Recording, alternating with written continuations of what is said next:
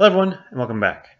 So this time before I move everything, I'm going to ask you, is this a frame or is this a machine?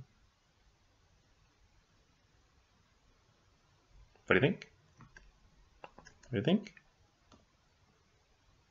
Well, it doesn't say actually, but my question for you is this. The structural thing that we're actually looking at, not this, part right here. Does this part move? The answer is no, that's a frame. You could say, well, what about all this motor right here? Those are all more or less an external force acting on my frame. What I care about, the structural integrity of it, is this part right here. These are the real rigid parts. When you have rigid parts that can move at their joints, rotate some way, then you usually have a machine. So I would consider this a frame. Let me move this over to the side. There we go. So what you're going to do right now is you're going to try to find the force in the cable at the winch moment W and the horizontal and vertical components of pin reactions at A, B, C, and D. Woo! Woo! That's a whole lot to do. Luckily for us, there might be a two-force member here to make it easier. Just maybe. So, before I send you off into the wild to do this on your own, here's your plan. Draw a free body diagram of all the frame's members and pulleys. You're like, wait a minute, pulleys? Yes, the pulleys too. And apply your equation to equilibrium and solve for the unknowns. Okay, so with that in mind, you can do this. Go off, try it.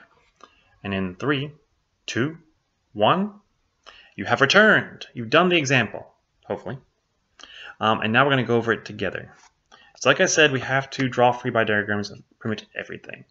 It takes a while, but it's worth it. So first off, point E. You might be wondering, like, why do we even care about point E? Well, it's because we care about the tension in this rope. That is an important aspect of this. And what we can see is that the tension in the rope, there's two ropes more or less pulling up, even though it's one rope, but how it works, there's more or less two ropes pulling up, holding this. And there's 700 pounds pulling down. So, if I solve this, I'll have some of the forces in the Y. What I get is that the tension in the rope must be equal to 350 pounds. Okay, now like, wait a second, how do we know this already? Well, that tension doesn't change unless we're saying that these are friction, like there's friction in these pulleys. If they're smooth pulleys, there's no friction, that tension will stay the same all the way through the rope. Okay, then right here at point C with that first pulley, you see we have 350 pounds pulling down, 350 pounds pulling directly to the left, which means that I have to have 350 pounds pushing up on the pulley and 350 pounds pushing to the right on the pulley from the support in order to solve. Seems too easy, doesn't it? But it's really that simple sometimes. So if we had an angle or something like we do with this one, okay, it's not quite as nice, but it's not terrible. Because even in this case, you can see that this 350 pounds is the only force in the y direction, along with By. So I don't have to do a system of equations. I can just do it one at a time. So we do some of the forces in the y first. I would do this one first, just to make it a lot easier. You can solve for By then. And do some of the forces in the x. Solve for that. What we get is that By is 303.1 pounds and Bx is 175 pounds. Now, let's look at right here, 350 sine 30 and 350 cosine 30, because this does get people confused. My advice to you is if you have a free body diagram and the arrow is kind of small and hard to see, redraw it just a little bit bigger. This is slightly exaggerated. And also make sure that you draw your arrows for the components. Now, one of these is the x component, one of these is the y, and the angle that's given to you is up here. Okay, and this number right here is 350. Now what you can see is if we want the x component, well, that is opposite 30 degrees. Opposite over hypotenuse is sine of 30. Adjacent over hypotenuse is cosine of 30. So you got to be careful. You got to make sure you draw these free body diagrams and that you use the correct trigonometric function. because in cases like this, it's not going to be the one that you necessarily think it should be. You get pretty used to cosine being x and sine being y because that's how it is broken up a lot of times, but not always. So be careful. Okay, now with that we have all the forces at C, we have the forces at B, and we can put these into a free body diagram. Now, there's something I really want you to notice here. Okay, look at the direction of these arrows. Down to the left, down to the right. Over here, though, we had left and up and right. It's opposite, okay? The directions are opposite. Now you might be wondering, well, why are they opposite? And this is a hard thing to remember. But you have to think about it this way. What you're seeing here is not the force that this pulley is exerting on something else. You're seeing the force that something else is exerting on this pulley to keep it stationary. You have to remember that. So if something is exerting a force to the right on this pulley, then the pulley is exerting a force to the left on whatever that object is. And that is why everything switches.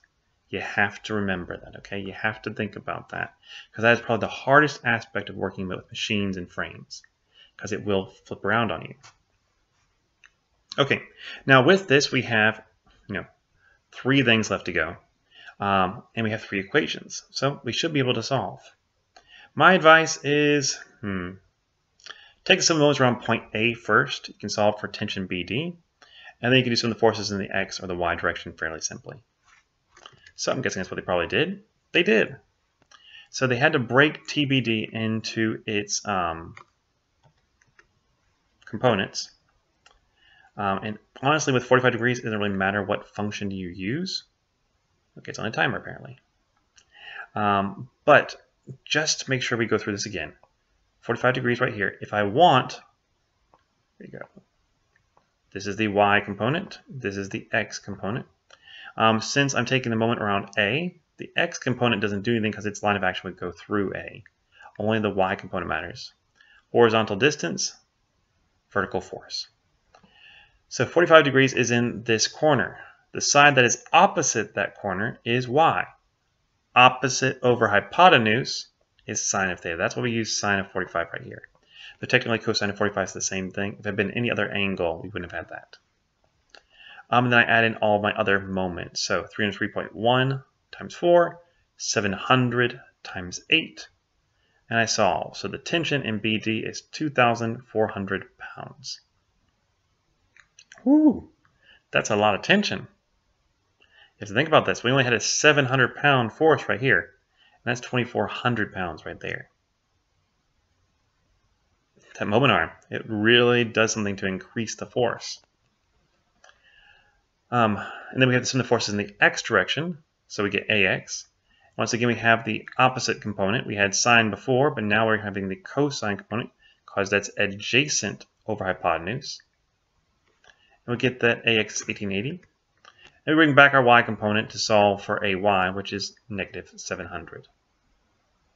Okay, so with that, we have solved everything. We've gotten all of our forces done. And this problem is done. So I hope this helps you. It's a little bit harder problem. And the biggest thing for you right now is to remember that it switches. Okay? When you go from one free body diagram to the next, if they are connected, then the forces that are connecting them are in opposite directions. For one, it's going to be up and to the left. Sorry, I'm trying to think about how this is going to look to you. Up and to the right. There we go. That one, it'll be down and to the left. Okay? They're going to be opposite because that's how they affect each other. Kind of like arrows. You can see these 2 arrows pointing at each other. Give you a little bit better idea. So just remember that, okay? That's the most important detail from this problem. So I hope this helps you, and I'll see you all next time. Bye-bye.